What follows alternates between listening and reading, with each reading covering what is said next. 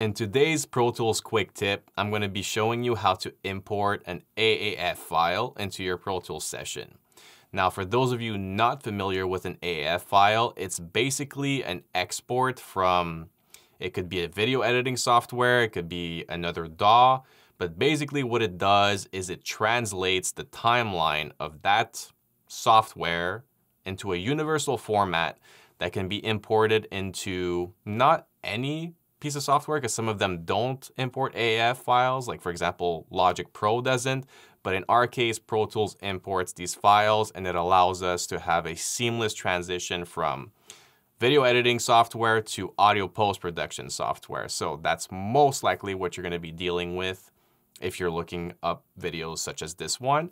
And if you are, then you're in the right place. So the first thing we're gonna do to get started, if you have a template that you use for the kind of work that you're doing, I highly recommend booting that up first instead of opening an empty Pro Tools session, because you won't be able to import your template afterwards, after the fact. So let's start off with one of my personal audio post-production templates, which is going to be the short film in this case.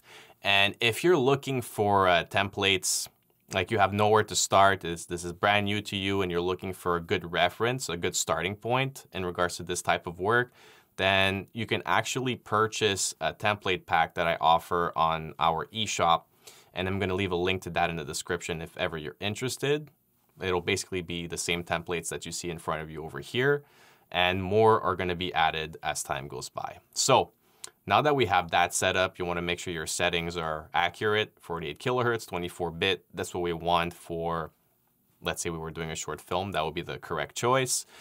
And the location, make sure to have a good grasp on this, because sometimes you'll end up like creating a session and you have no idea where it ends up. So just make sure you know where it's going, and then you can hit create. So while that's getting loaded up, as you can see, I have a client folder right here with the AAF files already there. And what you're gonna wanna do is you're gonna wanna drag your AAF file into your session like this. Don't double click it, otherwise it's gonna open a new session.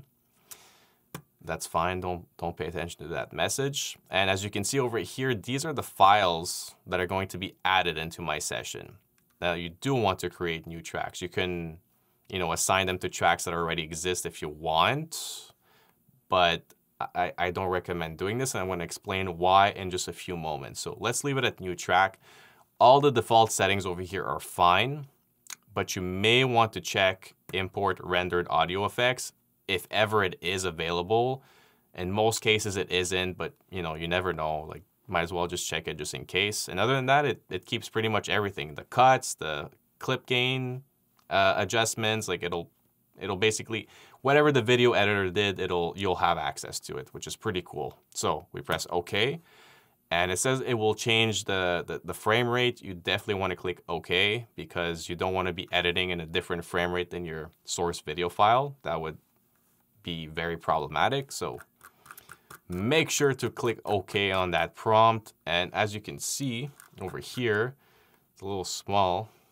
Maybe not the best project to use as an example, because this is actually just for like a social media reel, but it'll do for this example actually. So the next thing I want to do, and this is why I wanted it on new audio files, and you can also notice that it didn't import the video file automatically. That happens sometimes.